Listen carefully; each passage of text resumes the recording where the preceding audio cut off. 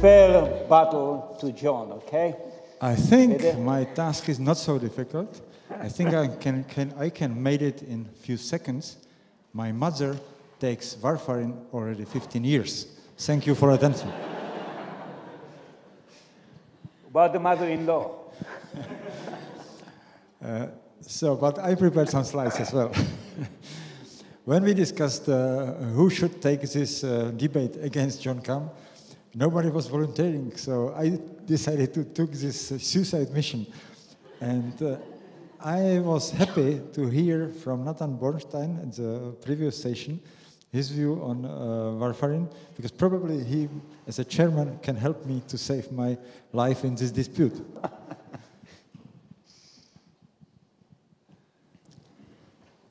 So these are my potential conflicts of interest, much less than John Cam. And this is a trial which was shown already by John, so I think I can skip some of these informations which will be just repeated, but you have seen this many times. And what I stress here is that in this trial there were two populations, and one was population where surgery was done during the current hospital stays, and the other group was patients a longer time after surgery, and this may have some impact on the trial results. And this is the dabigatran dose which was used, so you see it's a much higher dose than we use it in atrial fibrillation.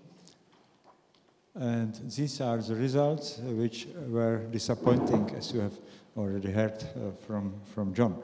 So why this, and this is another slide with results of this study, and warfarin did better in this group of patients. Why did dabigatran fail in this realigned trial?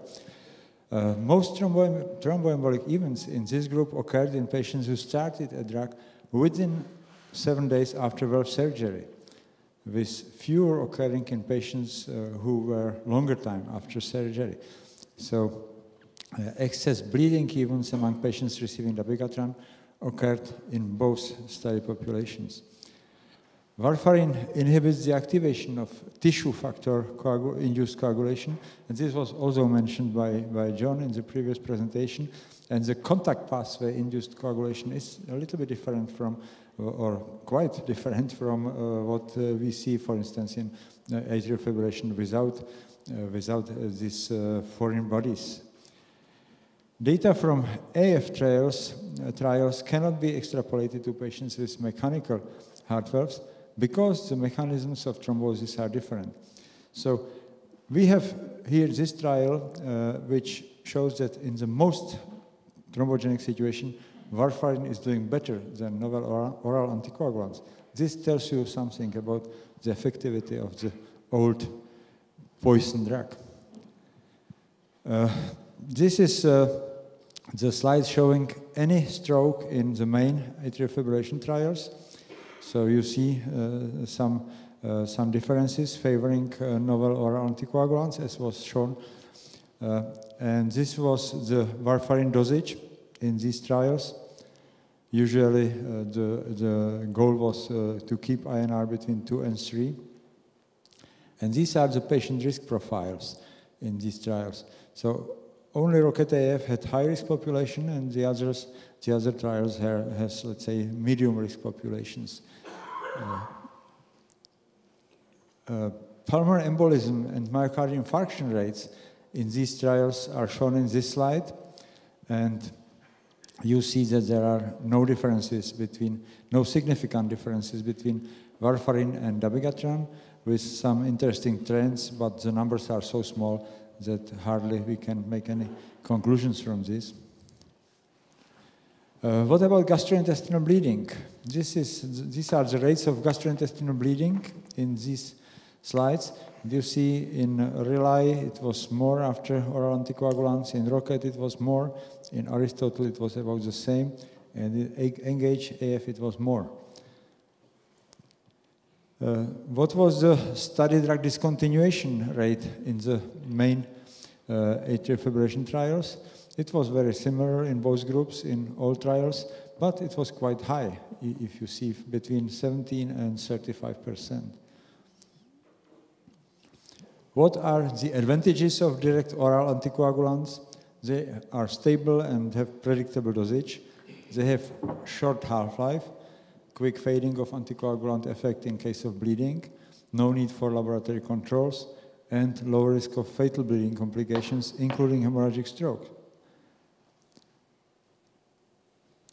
But what are the warfarin advantages over direct oral anticoagulants? A long half-life may be disadvantage for warfarin if you face bleeding, but it is an advantage of warfarin when you want to have a stable anticoagulant effect. Because if the patient will miss 1-2 doses, usually nothing dramatic happens, while if the patient will miss a couple of doses in NOACs, he is completely unprotected. Wide availability, of course, is advantage of warfarin because of low price. Regular laboratory controls may increase the adherence to medication.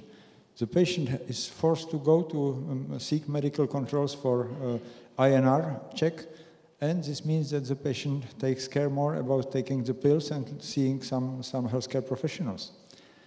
And better protection in the highest risk situations like prosthetic valves, as I already mentioned.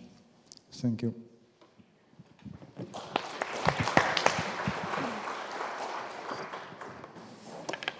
Thank you very much, Peter. Now, I think that we can open this debate for discussion. I have 2 points to mention.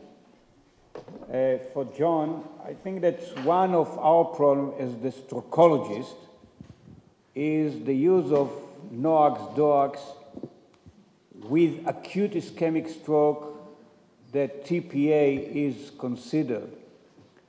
So this is one of the points that you have not mentioned as weakness of this DOAC so far. And another point that I think that I've heard you many times saying that if you have patient on warfarin and the TTR is between 2 and 3 more than 70% of the time, had it been like that in the clinical trials, maybe the clinical trials against NOACs wouldn't be as favored as they've been. So what is your comment on this? Well, let me start with the second point, because all the trials did analyses dividing patients into quartiles of time in the therapeutic range. And with the exception of the RELY trial, all the trials showed it didn't make us any difference to the superiority of the NOAC. Now, in the RELY trial, there was some difference between those who were lower in the therapeutic range, and if you put them all together, it doesn't make a difference in meta-analysis. But I think intuitively, you must be right, but the trials argued against it. Secondly, to come to your first point, I agree. It's a weakness that at the moment, we don't know how to deal with people who are anticoagulated, who may then require thrombolysis. We have this simple, rather simple rule with warfarin, 1.7 or less you can treat as not anticoagulated. You can go ahead with thrombolysis. We have no equivalent figure with the NOAC drugs. We do know, however, that we can do simple coagulation tests to tell us that there is no substantial NOAC on board, like the APTT or the prothrombin time. The thrombin time, rather. We can do these tests that will tell us that, but they won't tell us anything if there is any drug on board. We do have chromogenic assays, for example, for the factor Xa inhibitors, but not many places have them. We don't know how to interpret the results of those chromogenic assays. We do have Eckerin tests and such like for dabigatran. Again, we don't know how to interpret it. But that is, I think, a question of time. We will have similar information. Right now, I must admit, you got me.